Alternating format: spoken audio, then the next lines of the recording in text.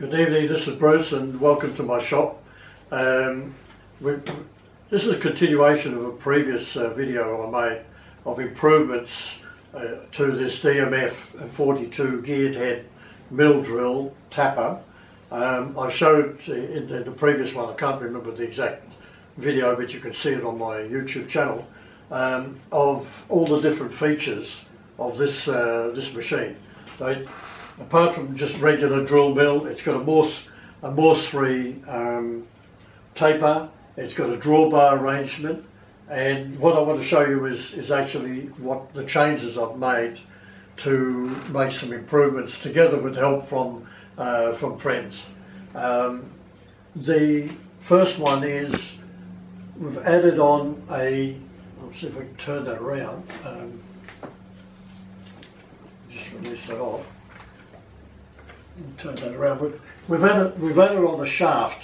What I've done is the drawbar, hollow part of the drawbar, I drilled and tapped into the drawbar and made up this shaft with a set of magnets in it, so permanent magnets. There's a slot in the side, and those magnets are glued in, and as that goes up and down, we're getting a pickup to the speed. So if we start it picks up the speed, and anywhere as I move that down, it's picking up the speed of the machine. So that was one improvement we made to set up. We also, this is 3-phase 415 volt. We changed that to 3-phase 415 with a single phase, a neutral. And we set up a single phase, because here in Australia we run 240 volt single phase and 415. So we put up a double socket at the top here, which gives us power for the readouts and other things, and the lamp on the machine. And I've done that on all my machines. Those that were 4-wire, I've changed them to 5-wire. So there's 3 core, an earth, and a neutral. So that was the second item that I've put in there. So that gives me power, and the reason for this is I don't like power coming from 2 sources to a machine. We've got one. If we turn off the power to the machine, it turns everything off, and so we're avoiding the possibility of the potential danger of having power coming from 2 sources. The next thing we did was we made a readout for the Quill. And this is a very simple arrangement. These are very easy to come by, and that works in metric and imperial, and it's just connected to the Quill nut, the adjuster nut that we've got here.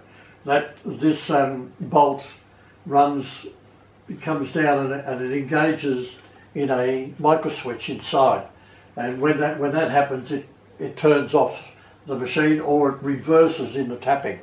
So when you're in tapping condition, when you preset that drop point, and then when it hits that, it reverses out, so you're tapping out. The machine itself, the geared head and everything, I haven't touched that at all. It's still the same with the fine adjustment or the mechanical adjustment. The next thing we've done is the issue with when you crank the handle up to lift this head up and down, it just always wanders backwards and forwards and sideways.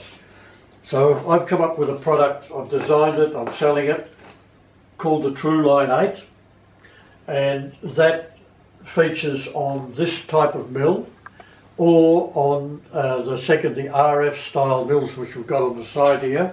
And these are the very common mills of all different sizes, made by Rong FU originally. This particular one was made in 1993, and I've featured this in a couple of videos. We've also featured it with JB in Oz, and we made one. He's got a very, very similar machine. We showed how that was all fitted up. He himself has made videos on how accurate it is in keeping this in a true line. But we'll go back to the DMF, and this works slightly different than the other one, insofar as the bar is attached both top and bottom of the column, so that's static with the column, and we have a bush here which is a self-lubricating high density polyethylene bush that gets attached to the head, to the back of the head, and as we raise and lower the head, that makes sure that it stays in the same perpendicular line. So you've got repeatability when you say working on a pilot drilling, and then you've got to put in here a longer drill, and then you maybe put a longer drill or a ream or something. So you've got to raise the head up, and the biggest bugbear with these round column units are that you can't articulate it to the same perpendicular spot. So that's what this TRU-LINE-8 does for us, this kit. A secondary item come out of that was to be able to mount a DRO on this kit, so we can actually measure or adjust or set the heights that we want. So if you want to set down here at a particular height, you can zero that in, and then take it up to a new height, bring it back down to that zero again, and you know you're in line, you've got repeatability. The last thing that I've added on was this twin reader, which is picks up from the reader on the vertical scale, which we call the Z scale, and the vertical scale on the Quill, which we call the K scale, irrespective of what's written here. So basically, that's the Z and that's the K, and it can simultaneously show you both, because when you're working here, you're cranking the handle to raise or lower the head. You can't see that one, but you can see this one. So this gives me the height. So we can say, well, we want to crank this up to a certain height. We can zero that in, and so we know. So we can set the zero. It picks up zeroed it in there. The drill quill might have been down at such a point as well. We've zeroed the battery needs replacing. So we've got 0, 0 on there, and then if we crank it down, we're getting a measurement. I can see I'm going down to say 30 odd mil. I'll bring it up a bit, 30 mil, and then I want to go back to where I was before, so I just crank it. I can crank that up till I come back into the 0 point. So that's an added value to the TRU-LINE-8 kit, and so that's the kit. This is kit B. This is actually the B model, which is for the geared head type of drill mills, whereas the A style mounts here. It has the same clamp, exact same clamps on, but that clamp has the bush. Well, here we are. So this is the clamp arrangement, and that clamps on, and then we have an angle bracket that gets bolted to here, and the beam comes down, and the beam moves with the head as against the beam being static on the other model. And there we go. Can you see that all right? Okay. So this is the integral part of the unit. Now in this case, we bolted around. It's got a slot there to go over the rack, and then we line everything up, set it all up, drill up and tap the holes. And I don't have a bracket here, but we drill and hole, put the taps in. It's shown on both our videos, or previous videos, and fundamentally that then allows the Rong FU, the simple mill drill style, which there are many of them around, to be able to tram it up and down in a plane, and the added value of being able to put on a DRO for measuring the Z movement.